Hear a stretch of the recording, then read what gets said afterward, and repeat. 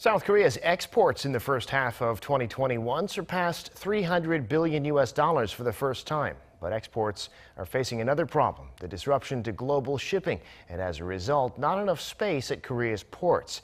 Bae Eun-ji has more.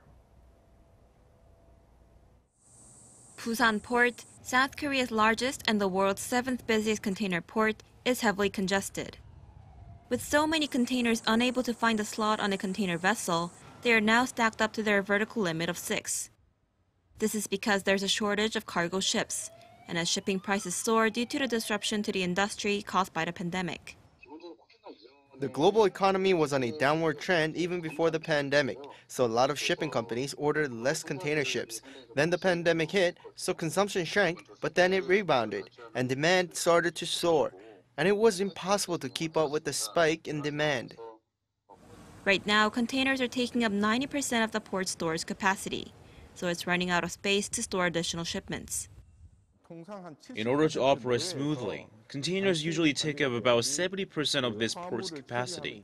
If it tops 80%, there isn't enough space to rearrange the containers. Unfortunately, it's impossible to supply more container ships at the current time. We ordered 12 new container ships with 13,000 TEU capacity, but they'll only be available in 2023 or 2024. It takes time to manufacture ships because they need lead time, or the time it takes to create the products.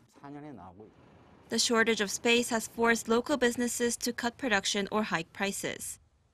In June, South Korea's leading tire maker Hankuk Tire had to suspend operations at its key local factories for 3 days.